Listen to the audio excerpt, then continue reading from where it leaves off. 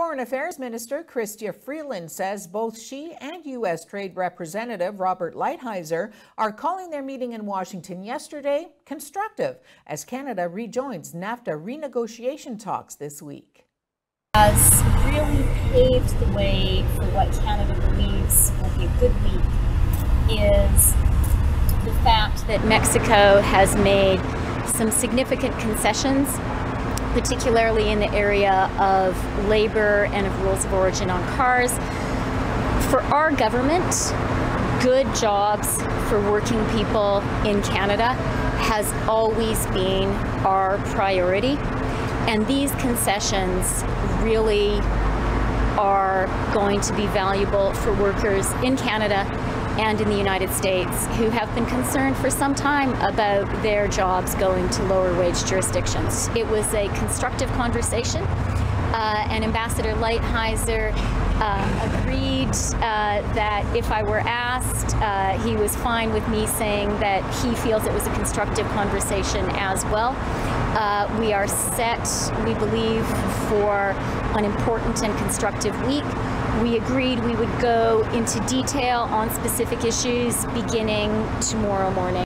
Meanwhile, Donald Trump's administration is giving Canada until Friday to sign on to a bilateral trade deal between the U.S. and Mexico, or be treated as a real outsider against whom punishing tariffs on autos will be imposed. But trade experts are dismissing the take it or leave it threat as political theater aimed at pressuring Canada to acquiesce, with some even questioning whether the president has the legal authority to pursue a deal that doesn't include Canada. And even if he does, some doubt Congress would accept an agreement that excludes the United States' largest trading partner. At issue is the Trade Promotion Authority Congress has granted Trump to fast-track renegotiation of the North American Free Trade Agreement. That authority was for a trilateral deal involving all three NAFTA partners, not a bilateral pact between just two of them.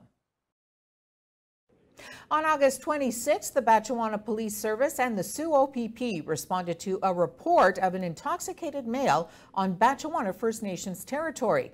22-year-old Matthew LaRue from the Sault was charged with possession of an opioid, possession for the purpose of trafficking, and obstructing police. The accused is scheduled to appear at the Ontario Court of Justice on September 24th. Following the lead of other Northern Ontario communities, the Huron Shores Fire Department advises that the fire ban imposed back on July 6th has been lifted. Open-air burning may only be conducted, though, with a valid permit. Those permits are available at the municipal office in Iron Bridge from Monday to Friday. They're only $5. With the nation's multi-billion-dollar marijuana industry beginning to flower, the commercial cannabis industry is pushing hard to dispel the idea that everyone who tokes these days is a stumbling slacker living on their parents' couch. You just think of it as being a dark alley, either really low-life, scummy people, or just, brain-dead teens or something. But with marijuana now legal in some form in 30 states across the country, the industry is fighting to change those perceptions. Los Angeles-based cannabis company MedMen recently launched Forget Stoner, a multi-million-dollar advertising campaign. I think there's a huge untapped customer base. We're trying to, elevate that conversation to make it okay for us to talk about cannabis. The company has plastered ads throughout LA to showcase ordinary and successful people who use cannabis. We're seeing more marketers and advertisers who are starting to show this consumer more respect. They're starting to show this consumer more recognition of who they are in reality versus what that stereotype has been. But not everyone wants to see the recreational use of cannabis normalized. Some worry that improving pot's image ignores its potential for harm. Studies have found that smoking pot may be linked to higher chances of traffic accidents, chronic bronchitis from long-term use, and schizophrenia.